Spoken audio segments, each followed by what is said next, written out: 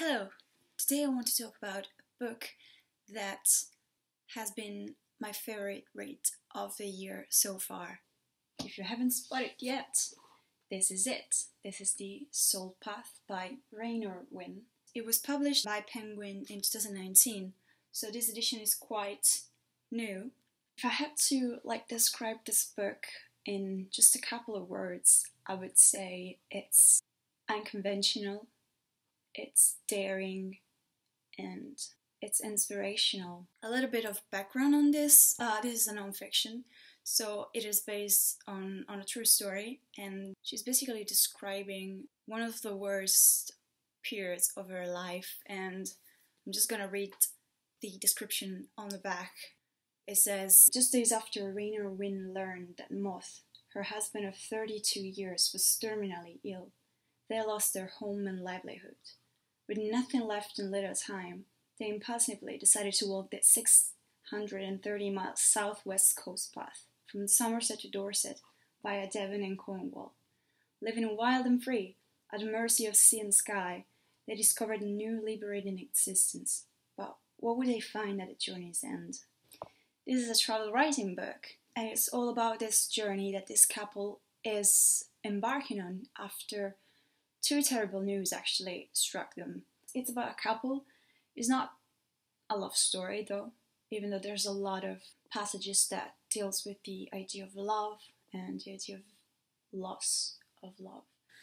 Passages such as, we clung together as if the simple act of pressing our bodies together would make this stop. If you've ever had to experience something similar, to see someone that you love unwell, not being able to do anything about it, something that really can make you feel powerless. When do you accept that someone you love is ill? When a doctor tells you, or when you see it with your own eyes?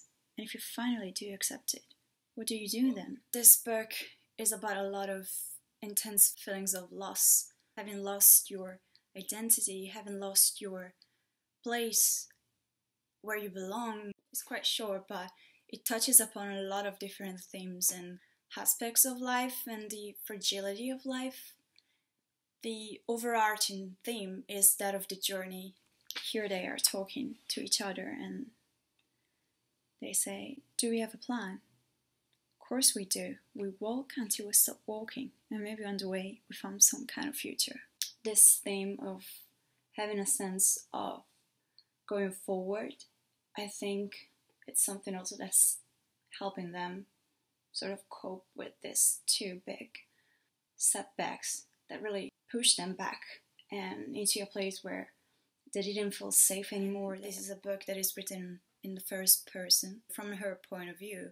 She's not only experiences the loss of her home, she also discovers that her other safe place, her husband, has been diagnosed with a terminally ill condition. But at the same time, on the other side, there's also a lot of strength and resilience that this book evokes. I think this is a unique story, quite unconventional. They're a middle-aged couple walking this path where a lot of young people are backpacking. I think it's unconventional in the sense that after they learn about this terrible news, they decide to walk the path and not choose the safe options of waiting for a council house. We could have stopped, but we had nothing to lose and everything to walk for. We were free here, battered by the elements, hungry, tired, cold, but free. Free to walk or not, to stop or not. Here we were still in control of our life, of our own outcomes, our destiny. We chose to walk and seize the freedom that came with that choice. But at the same time, it's also, I think, a universal story that draws upon those human basic emotions and needs, the need to feel at home, the need to feel safe, the need to be loved, and also having a sense of purpose, a sense of identity. It's a journey of redemption and discovery of your inner self, and allows them to shift their perspective and shift their relationship with the world by reconnecting with nature and finding a different pace in life, a different way to approach things. Now our land was gone. I'd feared I would lose it, that tie to reality. Sitting in the grass, wet air rushing past, roaring overhead, the dangerous, self-willed, uncontrolled, wild strength of the wind filled me up.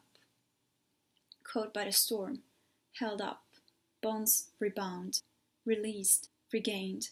I could never lose it.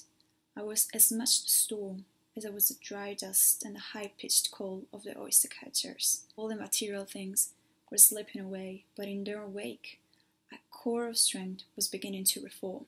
It's been quite an inspirational read, and it has reminded me of Wild by Cheryl Strait, which I read a couple years back when I attended a class at university about travel writing, and there's a nice balance between the travel writing and the personal reflections.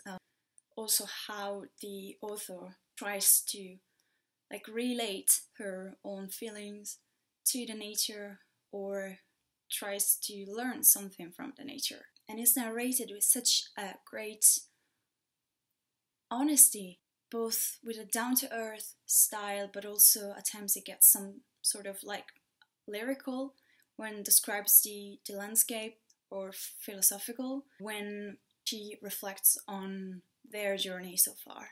Only one thing was real. If I put one foot in front of another, the path would move me forward, and a strip of dirt, often no more than a foot wide, had become home. I was no longer striving, fighting to change the unchangeable, not clenching in anxiety at the life we'd been unable to hold on to. A new season had crept into me, a softer season of acceptance. So it's been quite motivational, I'd say, because if this couple was able to face all this tough experiences, and they were able to walk all those miles, over 600 miles, under the rain, the hot sun, and the wind. I mean, we as humans are resilient, and I'm always amazed by our ability to overcome everything that life throws at us. So I would definitely recommend this book to anyone who's been feeling as if they cannot keep up with all the challenges that they have in life, and this book will definitely make you feel that you're not alone in this. The conclusion is quite open-ended, but I think it's quite fitting to this. It's linked to the idea that we have to come to terms as humans with the uncertainty of life. What would it be? Who would it be?